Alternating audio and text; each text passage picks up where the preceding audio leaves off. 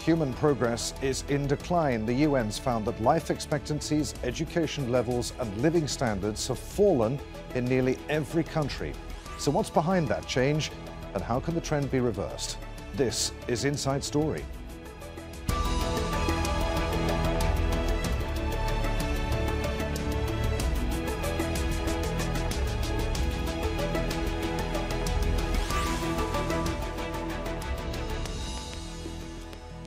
Hello, welcome to the program. I'm Adrian Finighan. 30 years of continuous human progress is unravelling.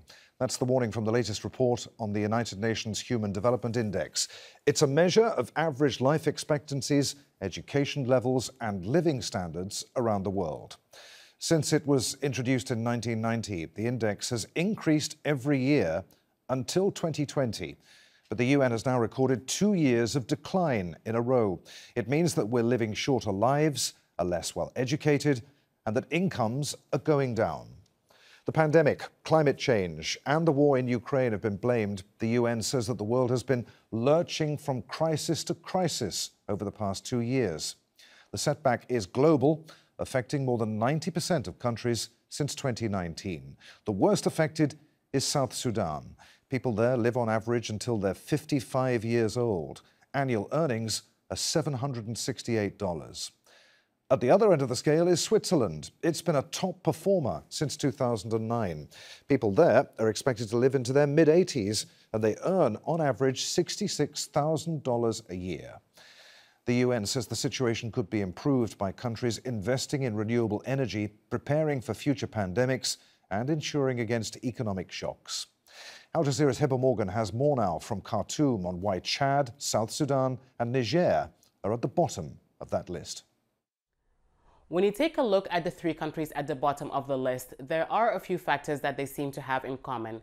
Now, one of them is conflict. Those countries have been facing conflict for years now that has led to the displacement of millions of civilians, some of them being forced to cross the border into neighboring countries to seek refuge. The report also mentioned the impact of COVID on global supply chains and the impact of those countries at the bottom of the list, some of them already vulnerable because of the conflict and because of other disasters they were dealing with. Now, the report says that it has not looked into the impact of the war on Ukraine on those countries, but that will likely have a more negative and deeper impact on those countries already at the bottom of the list, and will have an impact on the mental health of the people living in those countries. Now, one thing it says that those countries also have in common is the impact of climate change. South Sudan, for example, has been witnessing floods for 3 years now, and that has led to the displacement of tens of thousands of civilians and to the submerging of villages, as well as to the loss of lives. Same thing has been happening in Chad over the past few months, with villages being submerged and people losing their lives and people being forced from their homes to seek shelter on drier lands. Now, the opposite is happening in Niger, and that is drought that has affected the livestock and the livelihoods of people there. All these factors leading to, again, impact of the well-being of the people there, specifically on their mental health. Hiba Morgan for Inside Story.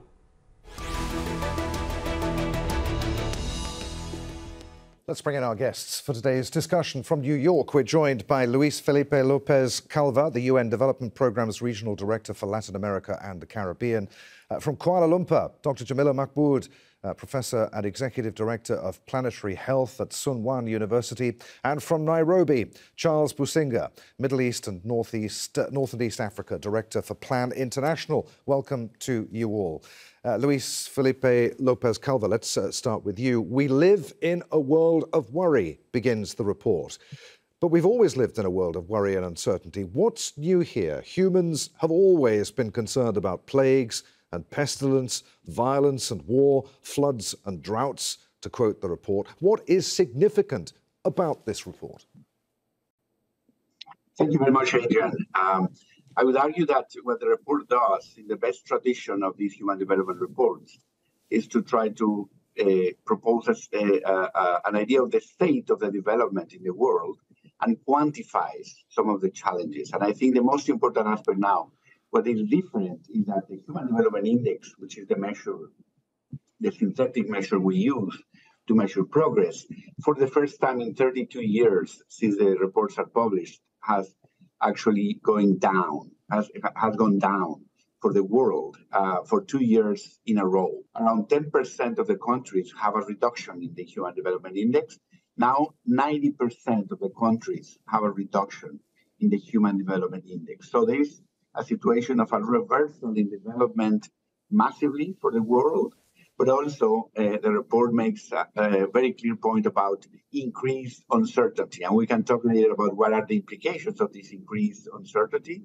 But I think it's important that we talk about the impact of COVID, the economic crisis that followed COVID, and the recent cost of living crisis. But now the report quantifies and shows a magnitude of these impacts. Dr. Jemilah Mahmood, what struck you most about this report?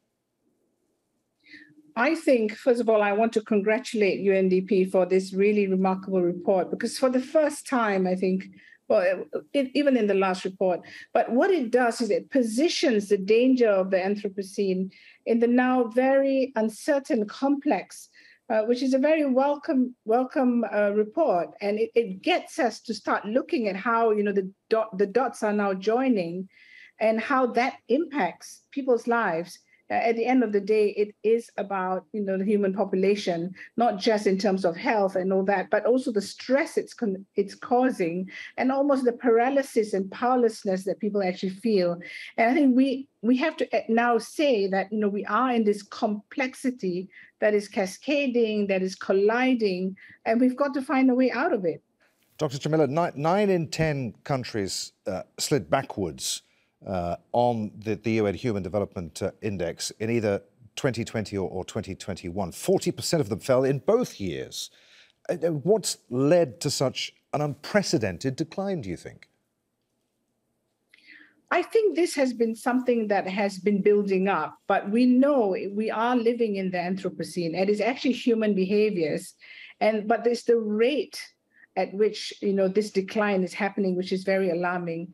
Added to that, we've had a couple of very severe and major crises, not just the pandemic, but also you've mentioned Ukraine, the polarization of the world that is not helping political leadership to find solutions. We have a very polarized world, and in the middle of that, people are stuck. And multilateral institutions are also stuck because you can't find that clear way out. And I think we need a global leadership now to be at its finest. Charles Businge, South Sudan, Chad and Niger, as we reported, are at the bottom of that list. And you heard our correspondent Hiba Morgan saying that a common thread there is conflict and natural disasters. What do you think makes these countries so vulnerable? Is it just that, or does good leadership come into it too? It is a combination of different factors. And as we have heard, we were talking about these countries coming off COVID, conflict, extreme weather conditions, and also the global impact of the energy crisis. So they are not specifically safeguarded from all these crises. And when that is combined with bad governance, that enhances it reduces the capability of these countries in addressing some of these. As we have also seen from the report, that the crises are feeding off each other. And that is a reality that enhances the vulnerability of the populations that are in those countries. And that significantly impacts on some of the populations like women and children who will face the brunt of those kind of situations. What impact, Charles, will the war in Ukraine have? I mean, that's happening a long way from most developing nations, particularly in Africa. But what impact will that war in Ukraine have on developing nations that are already struggling to deal with the fallout of the pandemic? Yeah, the war in Ukraine is, as we have already seen, in most of our countries, has impacted on the rise in food prices and fuel prices, and making many of these countries unable to meet their fuel needs and their food needs. So it has compounded the already existing bad situation for some of these countries. We've seen the impact of supply chain conditions, which has resulted into many of the countries not being able to have access to some of these food requirements. And we've seen that in North Africa, for instance, where most of these who have been dependent on wheat from Ukraine and Russia have been impacted by this. And that, as I said, has had significant impact on women and children. Luis, Felipe, López, Calva, when the report talks about a decline in human development, what exactly does it mean? Well, the Human Development Index combines three aspects. One is income, the other is education, and the other is health, measured, for example, by a specific indicator, which is life expectancy. One of the main shocks in this indicator, of course, there was a shock in income, and the impact in education is still to be seen because they will have longer time effect. But I think it's important to emphasize that life expectancy went down by almost 2 years. That is a lot in terms of what it had taken to countries to get to higher levels of life expectancy, which is typically an indicator that, in a way, summarizes the state of many other social indicators. But I also want to emphasize that we look in the report at implications not only in terms of the economic conditions for the people, but also social and political implications. I think this is very important because what we see is the lowest level of trust among citizens because of this increased level of uncertainty and the fact that people feel that they don't have control over their own lives because there has been a series of shocks. And that also shows, as we see in the report, a very high level of political polarization. No, carry on. Yes, please. No, I was going to say that when we move into the solutions, maybe something that you were going to follow up on.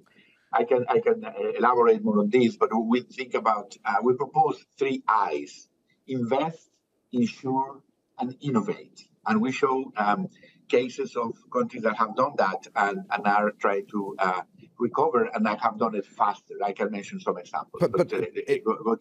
Investing in insuring and innovating needs good leadership, doesn't it? I mean, the world is not exactly blessed with the best of leadership at the moment when we've got so many demagogues, the political polarization that we're seeing at the moment, the lurch towards popularization.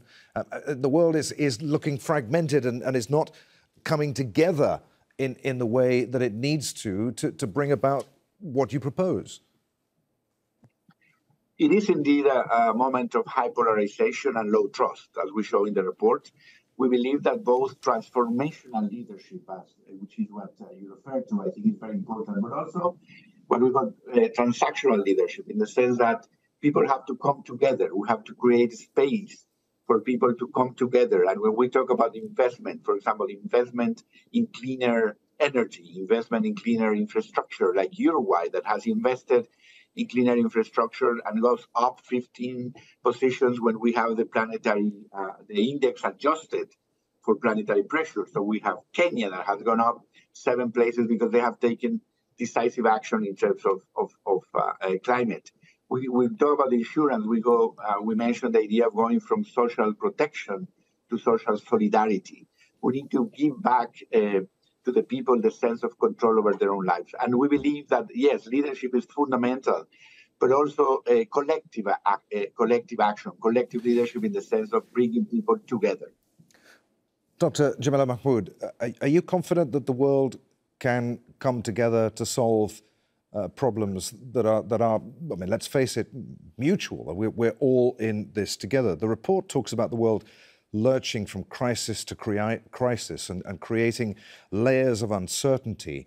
How is all of that affecting people's general well-being, their mental health? What do we mean by an uncertainty complex? First of all, let me maybe look at the report and almost conjure this image when I read it, that basically it's saying we are all gone back to becoming developing countries. And everyone is now, every country is facing its own challenges. I think that, on your question, can we do something about it? Yes, we were once in that situation. What did we do? What did we learn? What kind of leadership led the way for us to get out of that situation? All these things, these lessons, these stories, we need to capture it again to navigate this uncertainty. And we're talking about, the uncertainties and the complexity, and there are 4 elements very, nicely described in the report, which is looking, from different elements, from economics to the Anthropocene and through, the climate issues that we're facing and the individual level as well. So that issue around mental health is what I mentioned earlier, that people are subject to so much information. And Luis, I love this report, but the one I that I would have added was information, because there's so much information and disinformation that is really, making people, they're unable to really focus and find a way out because you get paralyzed.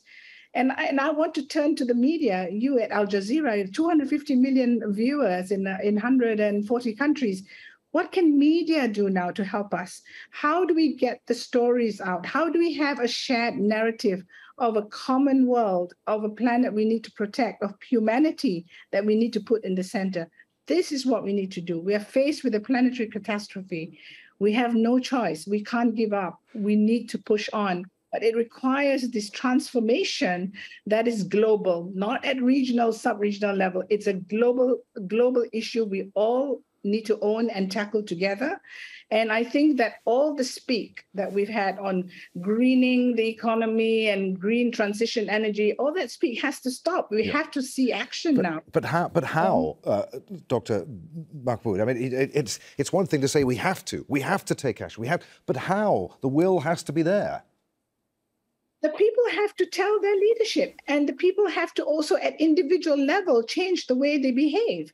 I mean, okay, if you put politics aside, in the world today, there's more stuff than the weight of the people on the planet. So the consumption patterns of humans, the behaviors on actually not even thinking twice when they're consuming energy, the way we are putting up fossil fuel commissions without thinking about the damage that's being done, the way we skirt around the word climate emergency and go into to create treaties that nobody puts through. So we as individuals need to rise and say at our individual level, this is what we need to do. And this is what we also need to demand of, whether it's our government or business, that, if people change the way they behave, then we have a chance. I'm not saying that it's going to solve everything, but we have a chance now of actually trying to find that solution. But if we go into an apathetic mode and we give up, then that's the end. And I think for me, working at Sunwan University, why we set up the Planetary Health Center is to tackle it through a revolution in education, getting our students to understand the decisions they make when they're out of university, when they're at work, will have serious implications on the planet, will contribute to the complexity we're facing in the world today. And we need young people now to be educated in a way that, shows value of being a human being on this shared earth that we have. Charles Businge, is it possible to put politics aside? We talked earlier about how issues of bad governance have held back development in Africa.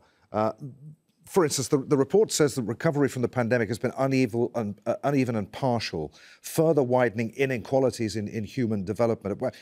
Can you think of any examples to give us about this global divide that exists? Access to COVID-19 vaccines, for example, which has this political element to it. The vaccines are there and available. The world did a great job in producing these vaccines to head off the pandemic, and yet not everyone can get them. Yeah, I think the first fundamental issue is to be true to our commitments across different people, across different sectors, across different groups, especially those in governance. I think there are moral issues here which need to be looked into, and we need to be able to look at these issues as global issues that will require global action. And for me, politics is intertwined there. We cannot just separate these issues from politics, because it is partly some decisions which are made in some places which will have implications in other places. If we are talking about inequality, there are also decisions which are made by some individuals in power, which will impact on those other individuals who cannot make those decisions. So the inequality question comes at the center, which also requires a moral reflection, a moral discussion to move forward. We have been talking about pre-existing inequalities, especially those which are driven by gender, driven by race, driven by other considerations, which we need to put into perspective and come to terms with. If we are going to look for solutions, we need to look for collective solutions where specific countries will definitely need assistance to improve on their governance credentials, but also to address some of the issues that will require specific investment. And as I think the report says, we need to invest, we need to innovate, because the crises are getting complex. If we cannot be able to innovate, if we cannot be able to invest as a collective, we are going to remain in this situation, even getting worse. Luis Felipe López Calva, I want to end the program on an optimistic note, but I'm going to start with a negative question before I ask you what some of the positive takeaways are from this report. Dr. Jemilah Mahmood was saying that people need to demand action of their governments, but how can they in some of the world's more authoritarian states? I mean, that's not exactly an option that's open to them, is it? Yes, I think the report actually ends in a way after assessing all these polarization, the lack of democratic instruments in many places, the rise of certain types of leadership that are not conducive to bringing people together. I think all that is described very clearly and in the report. But also, one of the main messages is this idea that there is opportunity in uncertainty as well. The 3 I's are not just a way to say, let's have some nice landing of the report. I think the idea of investing in every context, the idea of how we define what is the investment that we need to transition to a more inclusive and sustainable development path, or the idea of solidarity. But I want to say, if I may, there are international instruments. Certainly the 2030 agenda, which we always say, it's a way to try to move from ideology to ideals. We have the Paris Agreement. Let's try to work hard to turn them into instruments to bring us back together. At the national level, we have a region like Latin America and the Caribbean that during the last 2 years has had a super cycle in terms of the number of elections. And people have chosen to process the tensions through democratic means. And at the personal level, and I want to appeal to what you mentioned before, it's a call also for individual leadership. Everybody has, in a way, a space to take control and be innovative. And the I about innovation is about social innovation. It's about everybody becoming a leader in their own community and trying to propose solutions. And there we must end. I'm afraid we're out of time. Thank you so much for being with us. Luis Felipe López Calva, Dr. Jemilah Mahmood, and Charles Businge. And thanks to you for watching. Don't forget you can see the program again at any time by visiting the website at aljazeera.com. For further discussion, join us at our Facebook page. That's at facebook.com/AJ Inside Story. And you can join the conversation on Twitter, our handle at AJ Inside Story. From me, Adrian Finighan, and the team here in Doha, thanks for watching. We'll see you again. Bye for now.